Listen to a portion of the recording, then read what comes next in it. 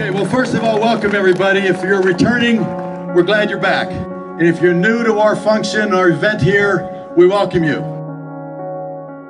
I'm Dave Papak. I'm the race director here at Annapolis, and this is our 8th annual 9/11 Heroes Run, and this is just a great day.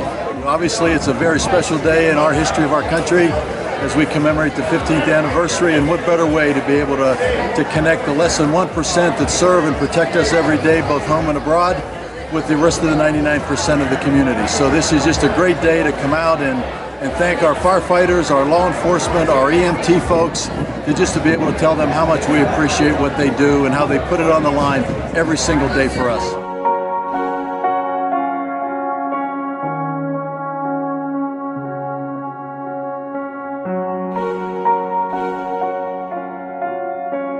Hi, my name is Stephen Ugolini, and I'm a resident of Annapolis, and I retired from the Navy 2 years ago. Just thought I'd come out and support the troops and stay fit.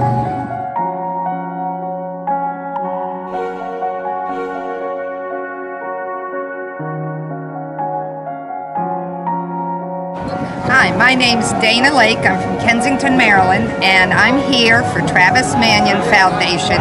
And Travis Manion was a hero. He is my daughter-in-law's cousin, and we support their efforts long term.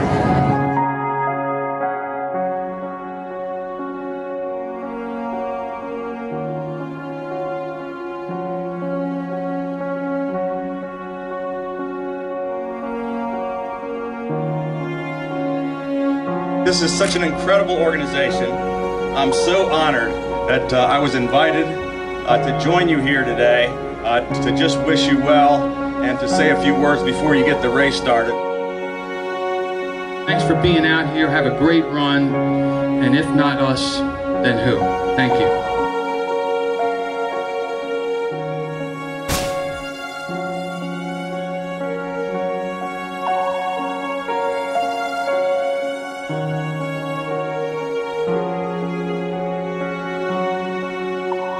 I'm Trevor Tucker from Ripley, West Virginia. I go to the United States Naval Academy, and a couple of my buddies ran the Travis Manion Run last year. It's a great way to, donate to a good cause and remember what this date and this event's all about. So I thought I'd do it this year, come out and support, and get a run in with a lot of people that have done a lot of good things, and with our buddies. So it's been a great time.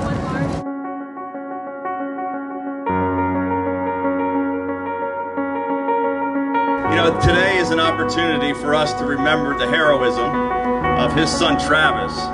It's also a time for us to reflect on what happened in this country 15 years ago. And I think nobody here can forget that day.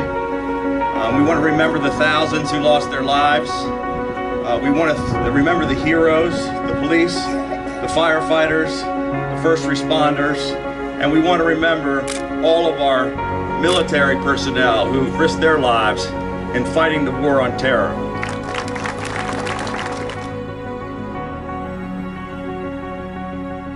And if not us, then who?